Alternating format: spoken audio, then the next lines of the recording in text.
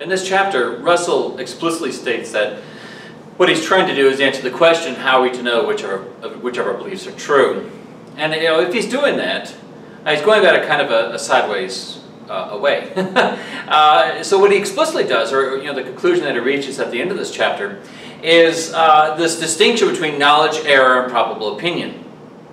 So if he's answering the question, how are we to know which of our beliefs are true, then what he's doing is saying, look, here's the three kinds of beliefs that we have, or at least the three kinds of three kinds of beliefs that we firmly hold, right? And if your belief is knowledge, then it's true. If it's error, then it's false. If it's probable opinion, then we don't really know.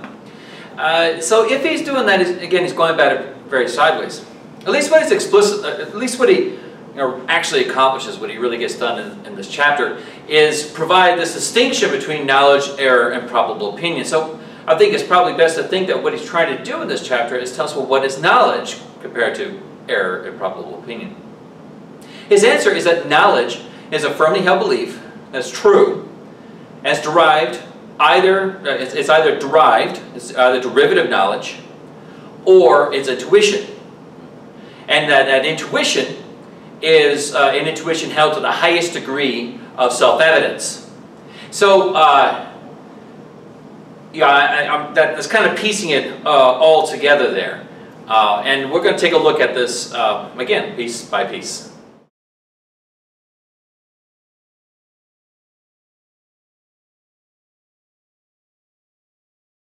So maybe the first question we want to ask is, why do we bother with knowledge as opposed, why do we have all these qualifications with knowledge? Why not just say that true belief is knowledge? Well, we can have all kinds of true beliefs, but not have any reasons for them, right? Somebody who can just go around making lucky guesses, right, would have a true belief, but we don't think that's knowledge. When we think we have knowledge, we think that we have at least some kind of justification for that. So, suppose I take my magic 8-ball, right? I got my magic 8-ball, and I ask the magic 8-ball, hey, magic 8-ball.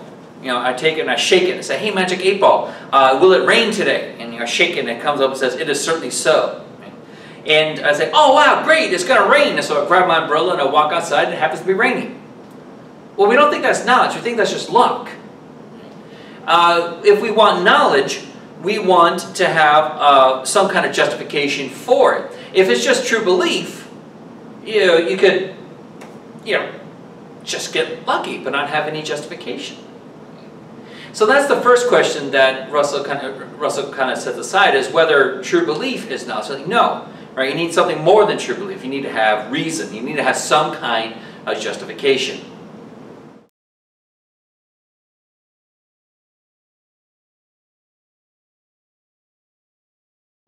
So the second question to ask is, why do we have, why are we dealing with, why do we include derivation and intuition? Why not just have derivation? Well, derivation is one very obvious kind of reasoning, so hey, we're going to include that. Well, what about intuition? Well, as we discussed in that chapter on intuitive knowledge, derivations are at some point going to rest on some kind of a priori justification, on some kind of intuitive knowledge. So we can't just have this, just to kind of recall some of the arguments, we can't just have this infinite regress of reasons. Human minds don't work that way. Our minds are finite. So if we keep going back with our derivation, we're going to stop at some point. Right? The two big principles that Russell talks about, where we don't have any further justification for them, they're justified a priori, will be the principle of inference and the principle of induction. Right? Those are two big ones.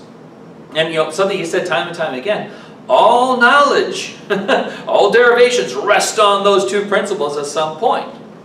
So you're going to have derivative knowledge, sure, that's going to be included in our conception of knowledge, but not just derivations, you're also going to have intuitions.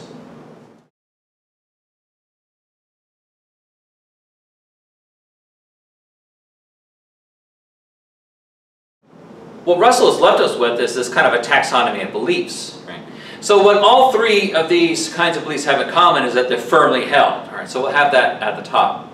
The next division we'll look at is truth versus error, right? Or truth versus false. If the belief is true, right, so we're headed in the direction of knowledge. But if it's false, right? The belief is false, that's just error. It doesn't matter what kind of justification you have for it. If the belief is false, it's error. Okay. So that's one distinction. The next distinction is whether it's whether it's known through derivation or through intuition. If it's not known through either one of those, it's merely a true belief. And as we just said, mere true beliefs are not knowledge.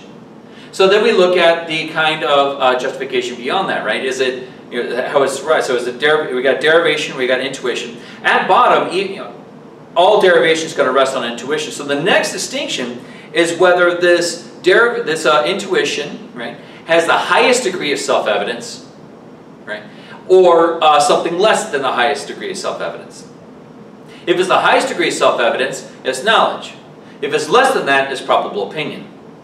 Now, something that Russell talks about, he gives some examples here and there, and he kind of alludes to this, that knowledge is not an all or nothing affair, right? When we've got knowledge compared to probable opinion, well, there's going to be some degree of self-evidence. So there's some kind of like this grading scale of knowledge. Now, he's not clear where the line is, and that's just something that's probably going to be handled on a case-by-case basis. But when we're dealing with knowledge, it says knowledge that has the highest degree of self-evidence, contrasted to something less than the highest degree. If it's less than the highest degree, it's just probable knowledge. Without any kind of derivation or intuition, it's just true belief. And if it's false, then you have error.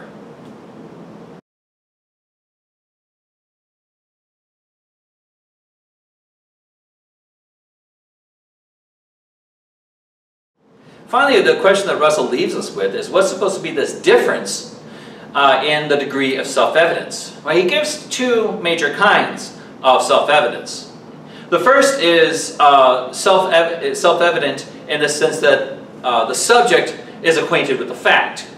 Now remember in the previous chapter, we had this correspondence theory of truth, where you have the subject, you have the fact, and you have the correspondence between them. And when there's the correspondence between the subject and the fact, or between the belief and the fact, I should say, between the belief and the fact, then you have truth. Without the correspondence, it's false. Now, that's just a mere true belief so far. Now, if we add acquaintance with the fact, then we have this first kind of guarantee of self-evidence. Acquaintance with the fact, we have that first kind of guarantee of self-evidence. The example that Russell gives is Desdemona's love for Cassio. Now, Desdemona is acquainted with her feeling with Cassio, so she's acquainted with that fact. Interesting enough, she's the only person acquainted with that fact, since it's Desdemona's feelings. So Russell has this, somewhat mysterious passage where at most one person is acquainted with any particular. Okay. But we got lots of lest we think that the only knowledge we have is about our own feelings or about our own, what we get through acquaintance in the particular facts, right? He reminds us that everybody has acquaintance with the universals.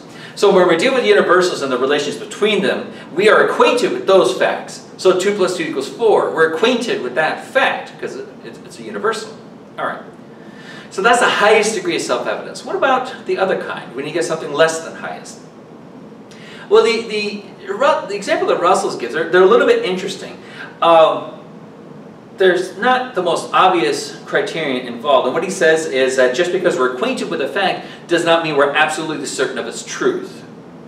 So this leads to an interesting distinction between the first kind of self-evidence and the second kind of self-evidence. The first kind has to deal with acquaintance. The second kind has to deal with something like confidence, maybe is probably a good word there. So whether we're confident in our acquaintance with the fact or confident in that belief. So this second kind of self-evidence, I think it's fair to say, deals with certainty in the sense of confidence in a belief. So I am really confident that the sun is shining right now. I mean, I can't shake the confidence in that belief. I'm not acquainted with that fact. I mean, this is an example that Russell gives.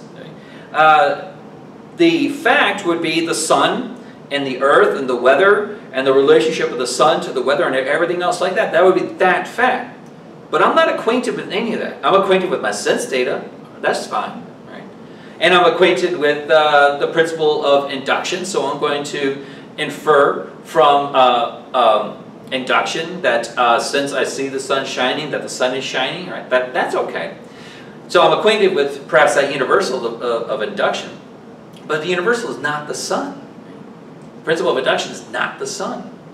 So I am not acquainted with the sun. So there's a difference between acquaintance and certainty. You can very definitely be certain, but not be acquainted. And there's probably going to be a difference between, and Russell hints at this, I mean, from the opening sentence, you can be acquainted with the fact, with the universal relation between them, doesn't mean you're certain. So what we have here is we have this interesting relationship. We have the first kind of this guarantee self-evidence, that's acquaintance with the fact. We have the second kind of guarantee of self-evidence, and the second kind of self-evidence, and that's the certainty or confidence. So we got those two kinds. Well, let's also add in true, right? So let's talk about these beliefs as true. Now, if we have, it's impossible, at least given what Russell said here, it's impossible to have any beliefs that are not true and guaranteed. So that area, that's empty, right? That's an empty area. We don't have any beliefs that are guaranteed, where we're acquainted with the fact and it's not true. Okay. Where we have knowledge is where we have this intersection between the absolute guarantee, right, the first kind, and the second kind. We have the certainty and superfluously at this point, the truth. When we have anything outside the truth, outside of the certainty, outside of the truth, outside of the guarantee, well, that's just an error.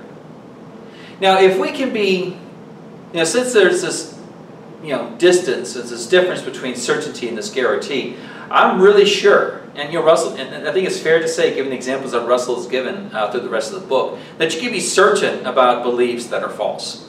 Well, that's just error too. Well, what do we have left? If we are outside, completely outside any kind of guarantee and any kind of certainty, well, that means that we don't have any kind of justification whatsoever. Right? We have no reason for the true belief. So that's just merely a true belief. Well, what about the situation where we have the guarantee but we're lacking the certainty? Right? Well, that's something explicitly covered by Russell, and in that case, that's a probable opinion. Now, what's left when we have the certainty but not the guarantee? Given the examples that Russell has provided, especially later on in the book, I want to say that if we have the certainty but not the guarantee of truth, I would say that that's also probable opinion. That looks like what that is probable opinion. Now, certainty is held to a matter degree. Okay, so we got this sliding scale from certainty down to true belief, and this coheres with what Russell says so far. Knowledge, in a weird sort of way, comes as a matter of degree. Well, what about this guarantee? We're either acquainted with the fact or we're not. Well, I mean, yes and no. It sure seems like acquaintance with a fact can be had to a degree as well. So when we're dealing with the universals and the relations between universals, something like 2 + 2 = 4, I'm acquainted with 2, addition, 4, inequality. Okay, so I'm acquainted with every constituent of that fact. But in the case with Desdemona loves Cassio, Desdemona is not acquainted with every constituent of that fact. Okay? Desdemona is acquainted with herself, she's acquainted with love, but she's not acquainted with Cassio, given what Russell has to say. So if that's the case, then what? Desdemona is acquainted with 2/3 of the constituents of the fact. But Russell still wants to allow that as something, as a fact that she's directly acquainted with. Okay. Now, I don't know. We talked earlier. And it's in the last section. I had this example of the chair on top of the table, or the trash can on top of the table. Now, I'm not acquainted with the trash can. I'm not acquainted with the table, but I'm acquainted with on top of. That's a relation. So in that case, I'm acquainted with only 1/3 of the constituents of the fact. So acquaintance with the fact can come in degrees when you're considering the constituents of the fact. Now, whether or not Russell really wants to admit this, it's hard to say, given this text.